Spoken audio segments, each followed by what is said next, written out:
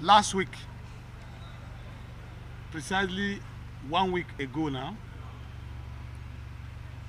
Okpanan Division,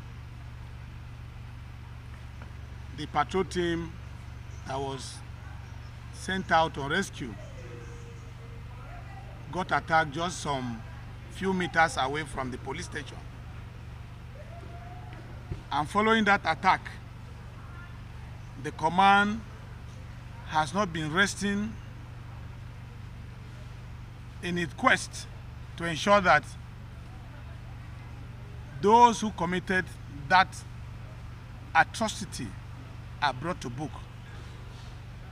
When the DPO Ila and his men were out on stop and search, and the sinister group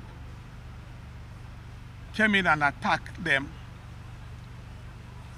but luck ran against them as they were repelled after a fierce gun battle. Our men were able to chase them, brought one of them down, and that happened to be the leader of the syndicate. He was properly neutralized, and others escaped with bullet wounds. When you take a cursory look on that body, you will see charm tied to his waist. That tells you that it's a symbol of a suspected member of an Ipob, suspected member of Ipob. You know, we know their trademark and their modus operandi. Anywhere they operate, they mark themselves up.